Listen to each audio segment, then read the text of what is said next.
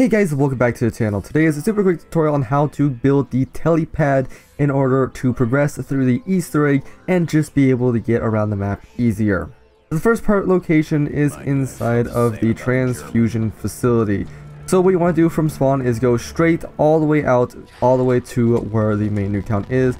Except before you get into the main Nuketown, take a left into the transfusion facility and immediately look on the right inside of this locker. If it's not there, go ahead and look left, go further in, and it'll be leaning up against this desk.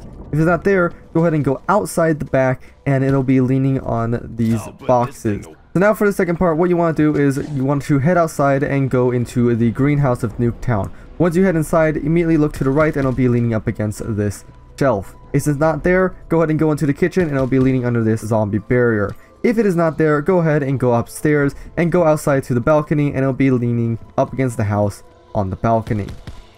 And now for the final piece, you will need to go down into the bunker and head into the generators. So from the beds to the generators on the right side entrance, you want to go there and immediately look to the left, and there will be a part location behind these barrels. If it's not there, go ahead and go straight forward to the broken arrow sign, and it'll be sitting next to the broken arrow logo. If it's not there, go ahead and take a left, and it'll be on the opposite side of the perk machine on this generator sitting up. And there you go, there is all the part locations for the telepads. Thank you all so much for watching this video. I really do hope you enjoyed it. If you did enjoy this video and want to see more stuff like this in the future, especially tutorials coming out very soon, and live streams in the future, go ahead and hit the subscribe button down below and the bell icon right next to that so that you don't miss any future videos. So thank you all so much for watching. I hope to see all of you in the next one.